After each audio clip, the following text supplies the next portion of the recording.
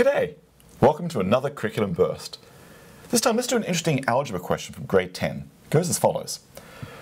Which of the following is equal to, the square root of 9 minus 6 times the square root of 2 plus the square root of 9 plus the 6 square root of 2? Alright, well here's the quantity. Let me write it on the board. 9 minus 6 times the square root of 2, that, plus square root of 9 plus the 6th square root of 2. And the question says which of the following, and I was a little bit sneaky, I didn't list what the following options are. I've taken out the multiple choice options here, just to make it more of a challenge for us. So I basically want to evaluate that expression. Ooh, okay, first of all I'm having an emotional reaction that looks like a very scary expression, square roots within square roots. Okay, just take a deep breath. So what I'm going to do here is engage in strategy number 3, which is engage in wishful thinking. Of course, what my fear is really about is those square roots. I kind of wish they weren't there. That's a good strategy. I wish they weren't there. So my question is, how can I get rid of the square roots? Well, one way to get rid of square roots in math is to square everything. Let's just do that. So I'm going to take this expression and square it. Now remember, the question is to actually find a value for it. So let me give it a name and I'll call it, I don't know, k or something. So let me now square everything and hopefully those square roots will go away and life will be good. That's my wish, at least.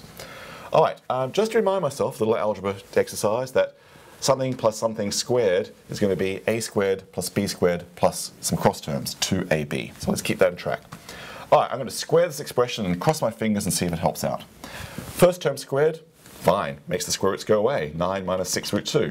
That's it, the square root squared is the quantity itself. Plus this guy squared, oh nice, 9 plus 6 root 2, just get rid of the square root sign, just as my wishful thinking was hoping. But then I get the cross terms, plus 2 times the term and the term, plus 2 times the square root of 9 minus 6 root 2, square root of 9 plus 6 root 2. And all that's going to be the right-hand side squared. All right, I can see some nasty parts disappear right away. Take away 6 root 2, add 6 root 2. I've got 18 there, plus some more square roots. All right, now, 2 options.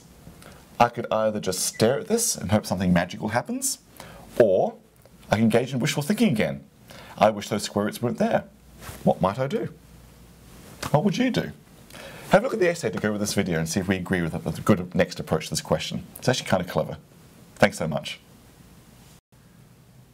Thanks for watching. For more curriculum inspirations material, go to our website. Lots of great stuff there.